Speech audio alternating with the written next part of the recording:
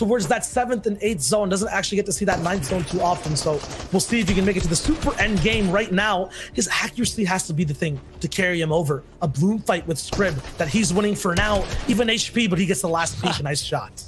As well done from him. Meanwhile, Hardfind finds himself in an engagement against Curzon. Silent Curzon right now does have high ground. This is, still kind of like early season Fortnite. Ramps just straight up, and in the end, it is going to be Hardfind getting the elimination and taking the L and as a result. Just nasty from Hardfind. But they really have not been nearly what I thought they would be, have not been OP or too strong. Meanwhile, Griff going to find himself in an engagement here. Look at this. He gets tagged up. Pretty even in this fight right now between Dietrich and Griff. They're both at about 100 HP total, as it looks like Griff has the high ground as it currently stands. Needs to try and get the edits. This could be so bad for Griff. This is his one opportunity. Possibly stolen away from Dietrich in terms of going for that top slot. Number 2 or number 1. He has an opening on the window. Does not actually land the shot. Lands a second. And the third with the right hand peek slides right in. Easy claps for Griff. Yeah, that's exactly right. With the charged shotgun as well, that's obviously all he has. Wet is holding that floor. He could just slide in, boost it off the pyramid, but there's a stair actually that stops him as well. Wet was holding that edit. Glad he didn't go for the all in. Here it is though. The fight breaks out. Hardfind does not get the first shot. Second one might land soon. Yeah, it's like a little scary here. Goes to the edit. I'm surprised why he took so long to go for that edit instead. He's playing a lot of mind games here, Hardfind. And you saw earlier on when he was trying to get some of those walls. Now Hardfind a little too tricky, but he's going to get taken out. I think he got a little bit too fancy there, Shyo, in my eyes. Kind of overthought that one. At the end of the day, it was KK Wet. He finds himself in a fight against Ender right below him. Both of them in kind of shambles right now from an HP perspective. Griff says, yeah, you're right, Fallout. I'm going to back out for that exact reason. Wait a minute, he set it up. One shot, 2, maybe? No. But Ender is white health. I thought it could have been a visual glitch, but never got any shields off of spawn. There's still 3 people upstairs at Stark Industries waiting for that vault to open. Little do they know the key card is under duress, under risk, all the way down low, past the island. Ender flies up again, headshot, and then shotgun down. Griff with the combination to keep his game alive. That's exactly right. Nice job from Griff. I'm liking these decisions to back out. I'm in a good spot. Let's not risk the 50-50 type of fight where I might, roll the dice and get one pumped, especially with only 70 HP. Meanwhile, Clinberry is in a 1-versus-1 here against a member of Rams. It's going to be Kezix, who we saw playing earlier. A little bit of a box fight. Both lethal when they land their shots, usually for 100 or more HP. This is a fight you have to care about. Top 10 right now for Clinberry. Same position as Hardfind, but Hardfind was the one who was taken out, biting off a bit more than he could chew. Clinberry just 53 HP and leaves an edit open for way too long.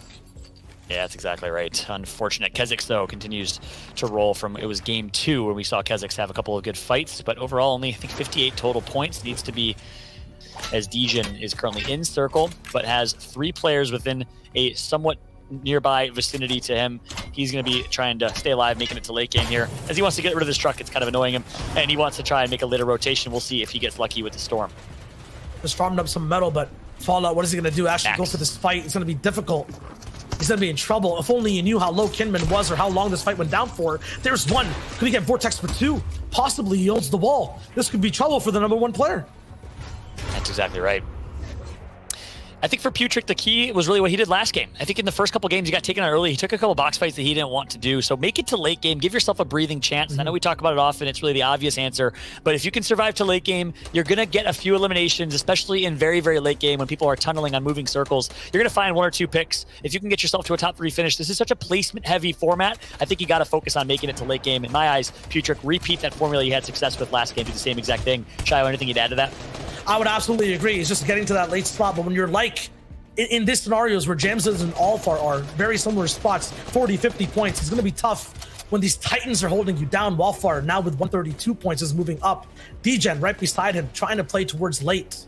Box to box. There's Vortex though, #1. If you're Vortex Fallout, if you're someone like Snappy, Walfar, or Waflar, what do you do here? What do you do to maintain that lead or possibly clinch first?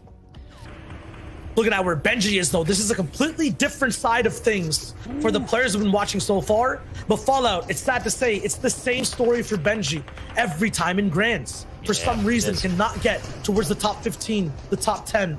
If there's a game to turn it around, it has to be the back half. It has to be game 4. That's exactly right. And I think Benji's a player that can turn it around. I saw a lot of people being very critical of Benji in the chat. Yes, in grand finals, he has not had the best track record as of late, especially. However, you can't take away from how strong of a player Benji is. The fact that he gets here consistently, the fact that he constantly places top 15, top 20 is impressive in its own right. But no, I was trying to manifest. I was trying to give him my energy, and Kiku says Fallout. I never like saying a player is unlucky, but I honestly don't know what tips to give. I've seen Benji try everything so far, still not working, but there are 2 games left. It's unfortunate for him, but I know he can bring it back. We've seen 2-game Don Johns just take over everything in terms of these finals, grand final formats. Even for qualifying for grands, you know, Mega Dubs and their infamous World Cup run just made it happen when their backs were to the ball. We'll see if it's possible. Right now, though, look at Verox, Fallout, look at Teak at the other side of the map. He doesn't have Halfstone, but what these guys do have is a chance to push themselves away from Benji, get closer to Vortex, try to take first place. Remember, once again, drilling it into your heads, 100 points. Anyone who's past that right now is looking so good, and they're all getting eliminations. Waffler did before, and now Verox is doing it too. Yeah, that's exactly right. Verox, keep in mind, is in 7th place right now with 114 points. The Englishman looking very, very strong. Enterprise Gaming going to make the rotation all the way through. That's going to be a far rotation, which makes things a little bit scary here because he is now next door neighbors. He just moved into quite a few people that are a little bit angry that might want to take him out. So Verox needs to be a little bit cautious, but I like that rotation overall because that means he can use his AR to try and get long-range picks, much like he did moments ago against Anas. He was able to get the eliminations on Become Legend's very own Anas. Now, we'll see what Verox can do in this one. Although he's moved in, his moving truck is still ready though, Fallout. He's got so many shockwaves. If there's an eviction notice, he can easily shockwave to another side of the zone even, or just change his elevation immediately. Will be tricky for Teak though to come in. Nice chain there. Both the shockwave into a nice bouncer. He moves into nowhere as high as the player we saw before, but he's in there. Frey picks up eliminations. He's also past 100 points. Thomas HD alive in this game, but look at these names. Pay attention to them. Griff, Wafflar, Teak, Vortex, all side by side. 80 also moving in to, I would say, the penthouse suite of this server. All sharing possibly the same room. These guys are the kings, the top 10 you're looking at the center point of the zone. Yeah, I was about to say it's the Trump Tower, but probably not the most popular reference. I'm going to say this is the Dubai Tower right now. People are moving into the most tall building in the world and one of the most expensive buildings in the world. But guess what? Also keep an eye, not just on that overhead cam of who's alive, keep an eye on who we have on screen. We just had Teak and we have Vortex. 1st and 2nd place. Vortex went back to his old way with aggression. 2 eliminations so far, and he's just getting started. I liked what I saw from him. 180 points, whereas Teak right behind him in 2nd place. We'll be switching back and forth here. Both of them, everyone going to have to make a rotation here on moving circles. Teak with 165, I believe, points that is. That's 15 points behind. He came in with 157, so he's really just surviving on placement alone. And they'll, of course, keep continuing increasing their placement points. A 1v1 race for first place right now between these guys. Both rotating at the same time towards the same place. 3 eliminations separates them from either glory or doom. Vortex moves forward as Teak focuses on the back, though. Vortex is actually moving way further than Teak, and Teak does not have any more rotation to get across. He has to use just his feet. Yikes. Vortex now is still looking ahead. He's trying to get to the first side of zone. Yeah, Vortex with crash pads is a dangerous combination. I'm excited to see what he can do with them. Now he's going to be getting closer to these fights. We know this is the point in the game where the final drop of that roller coaster is coming, just to keep that analogy alive here. Vortex is going to find one, hits the headshot. He continues to dominate. I saw someone in chat say that he plays low DPI, and that's why he hits so many shots. It clearly shows. Vortex has the rotation as Teak is going to get taken out. Oh my goodness, it's all Vortex all day here as Michael Fine is going to take out Teak, giving Vortex an opportunity to increase his lead significantly. Teak was in 2nd place, taken out. Vortex already had a 4 elimination lead, 20 points over Teak. And now, as the whole server rumbles with crash pads, shockwaves, and shots, Vortex stays alive and tries to get more points, pushing even further again, possibly by 60 points. Who knows? I don't even see him right now. He could have gone down on the rotation. Verox is all the way up top. There he is, towards the backside of the zone. Vortex is barely surviving. Low amounts of shields, not sure about his build situation. He does mini up. Vitesse is now the person to take over the throne. 133 points. He could go towards first again, but it's such a stark difference from him and Vortex. Vortex taken out, actually. He's gone.